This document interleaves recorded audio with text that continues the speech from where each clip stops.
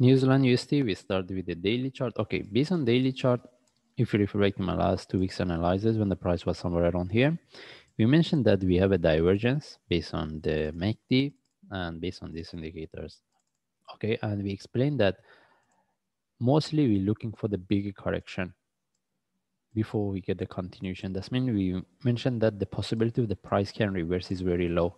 Okay, and now we see this is the only we see in the future. This is the only correction, or how big will be this correction before we get the continuation.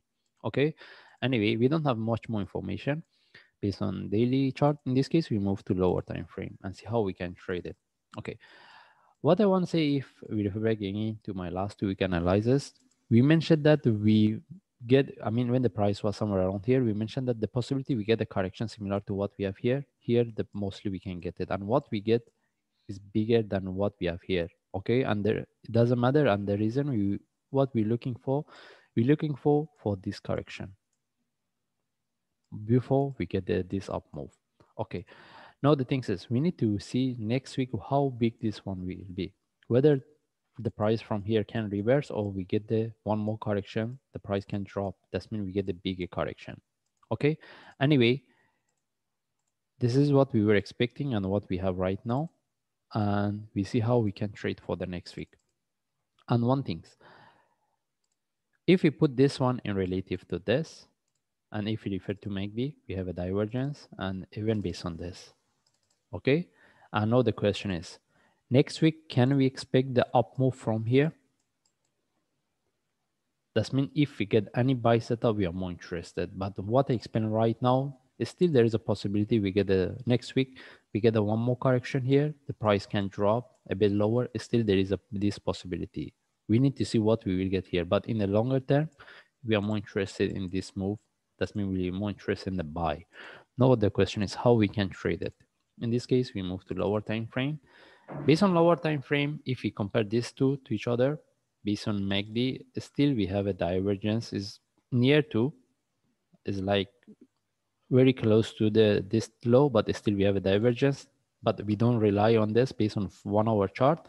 And what I want to say that for the next week, we are more interested in the buy. If we get the buy setup, we will look for it. And the buy from, because we don't have any buy setup from from here right now. What we explain based on what we have right now is that if we get any sharp move with small flag, we look for buy. Okay, that means again we're looking for the buy. How deep this one can go, whether we get the buy from here or lower, we are not sure. But if we get the buy, we look for buy, and what we want the price come to this high. But if we get the buy from here or lower, as long as the price come to this level, we start to manage it. Why? May we get the bigger correction.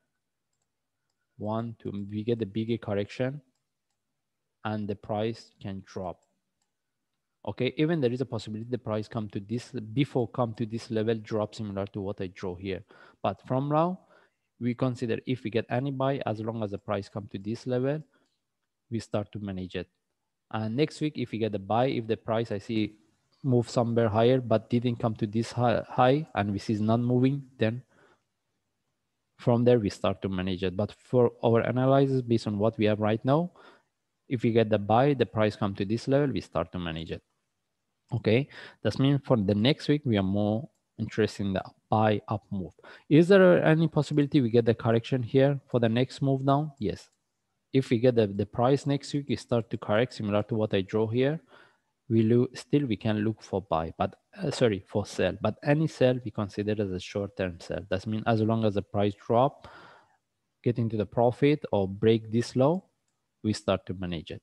Because still we can consider we have this correction, we get one more correction similar to what we have here for the next move down before we get the up move. Okay, anyway, the question is whether we get the up move, the start of the up move will be here, or still we get the correction before we get the up move. That means how deep this one can go, we are not sure. Anyway, we don't have any trade setup. The only thing is for the next week, we need to wait and see what we will get here. Then from there, we make a decision. And next week, when the market open, if I see any update, any changes, or any trade setup, then I will share on YouTube. Thanks.